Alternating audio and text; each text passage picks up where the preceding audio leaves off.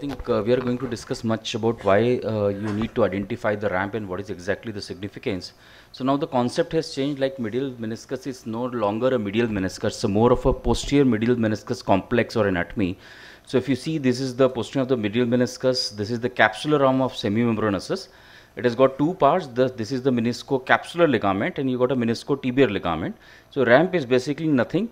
If you got a, this is illustration basically. This is the posterior capsule, this is the meniscocapsular ligament and the meniscotibial ligament. Ramp is anything which is rupture of either a meniscocapsular ligament or a meniscotibial ligament or even the periphery of the meniscus, that is absolutely classified into a meniscus ramp lesion.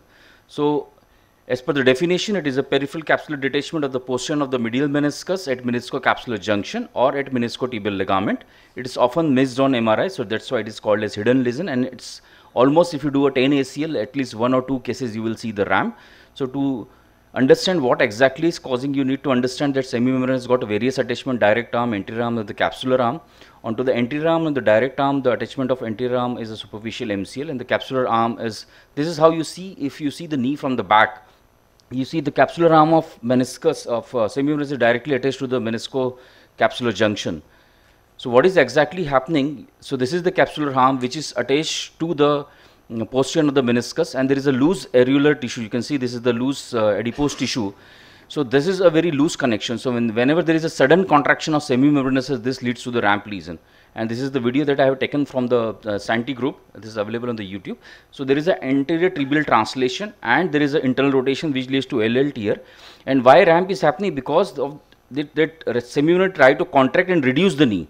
So in the time when it is contracting to reduce the knee, you can see in this illustration, that is the time when the ramp lesion is exactly happening.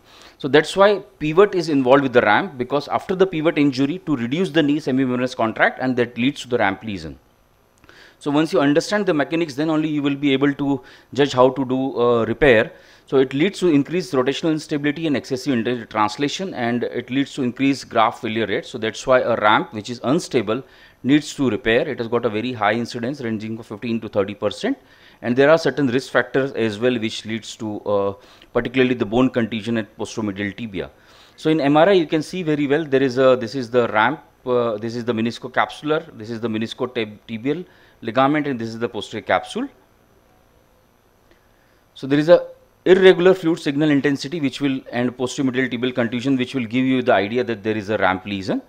So to identify the ramp lesion, you can see I am doing a diagnostic arthroscopy from anterolateral portal. My probe is coming from anteromedial portal. You see everything looks absolutely normal, the top of the meniscus, the bottom of the meniscus. But once you enter into the posteromedial compartment, then you will realize that patient has got a huge ramp. So if you leave this ramp unattended, then patient is going to have a high chances of ACL graft failure. So how to enter into the posteromedial compartment? You have to go for a Gilchrist maneuver. Now we have described a new maneuver which we are going to publish soon. So you have to just go to the posteromedial corner between the triangle between the MFC and the PCL, and just do a slight internal rotation. This is the classical Gilchrist maneuver. Then what you need to do? You need to do a needle test.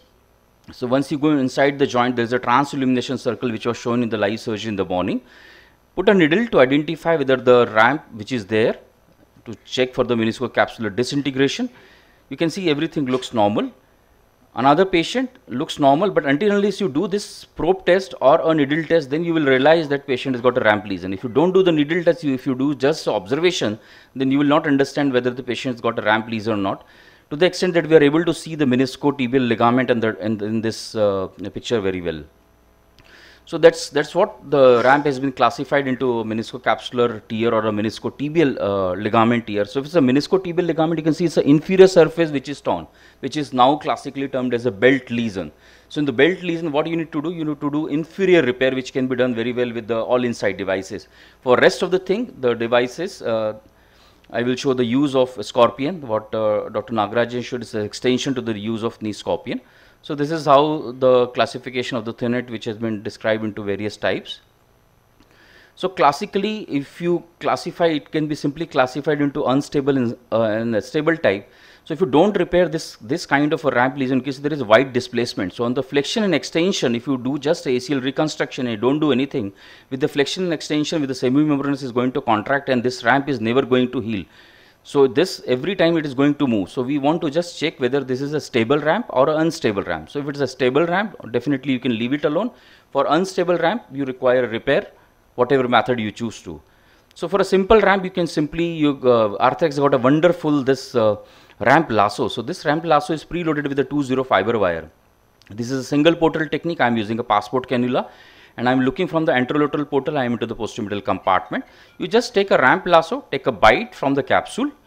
So the ramp lasso has been designed in such a way, the curvature is such a good that you can take in a single time, you can take a bite both from the capsule as from the meniscus. Now it's already preloaded with the fiber wire. You can just relay the fiber wire, take alternate half stitches, cut it, and rest of the ramp lasso you can use for the further sutures because it's loaded with a very long fiber wire.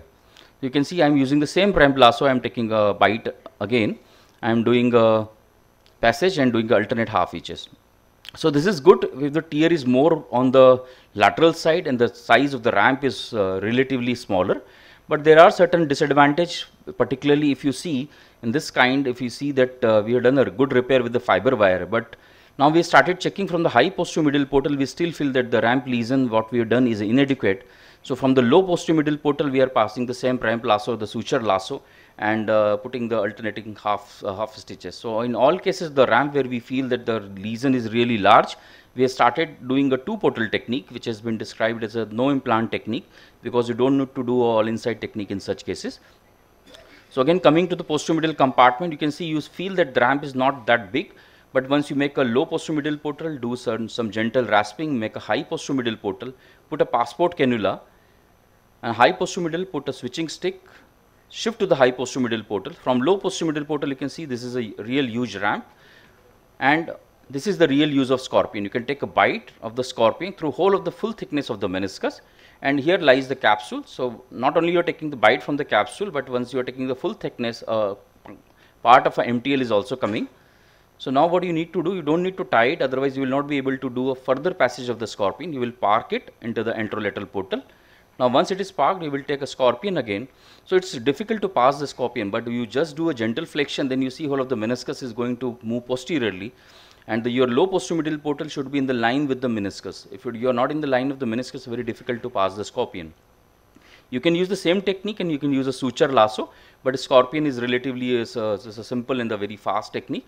So you see I have done all the passage of the 3 sutures, and still I have not done the tying. Now I will start tying from medial to lateral or the lateral to medial depending on the comfort level. I will just keep on taking the park suture and I will do a tying. So it's a 2 posterior technique, high and low, and what we are doing is a pass, park and tie technique.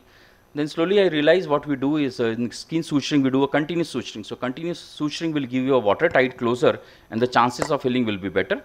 So we have modified and we have published in the AJSM as a shoeless technique. So in this technique you can see that again I am using the first thread, I am using a single fiber wire. So with a single fiber wire I am able to do whole of the ramp repair. Then I am passing to the capsular side. Then the first suture that I have taken from the meniscus will now go through the capsular side. The first one which is taken to the capsule will go to the meniscal side. Then I will keep on alternating, passing the suture from the meniscus and from the capsule. So there are chances that there may be entanglement of the suture. If it's such there, you can park it very well in the anterolateral portal and then you can do the passage. Once you just pull it, you can see it looks like a shoelace, and you to just simply do a alternate half hitches and tie it. So it's a very simple technique. Again, I mean with a single fiber you are able to do justice without putting any implant, particularly for the large ramp tear. So the ramp are basically the lesion which are onto the posteromedial side, and you need to do a good probing. In almost in all cases, always go into the posteromedial compartment whether ACL is torn or not. You have to go to the posteromedial compartment. This is how you are going to learn how to do a needle test, and then depending on your choice of the fixation, you can, if it's a ramp is unstable, you can go ahead and very well fix it. I just want to show one more this thing. So typically if you see on the lateral side, so lateral side is not the ramp, the lateral side is a more of a zip lesion. So these are the zip lesion. Again we have classified the zip lesion because this zip lesion are visible once you are into the posterolateral compartment. So it is equivalent of ramp onto the lateral side. So for that you to enter into the anteromedial portals. So from the anteromedial portal If you go below the ACL and the femoral condyle, you will be able to see this kind of a lesion, which has been termed as a zip lesion.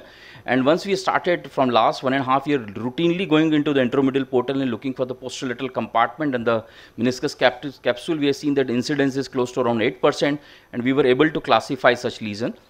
So you see, now I am going into the intermedial portal, and once you enter into the posterolateral compartment, you can see, like equivalent to the ramp, this is a huge zip lesion which is extending up to the popliteus tendon. It's very difficult to repair. So one technique that Dr. Nagaraj has shown, you can use a scorpion from the front, or you can use a shoulder scorpion, because knee scorpion is difficult to negotiate, or you can use a passport cannula from the posterolateral capsule, and the same suture lasso technique. So with the suture lasso, like a ramp lasso, you can take a bite from the meniscus and from the capsule, and you can just put the alternate half inches. So this is a zip which is equivalent of the ramp on the medial side. Thank you. Thank you, Sheetal. Wonderful.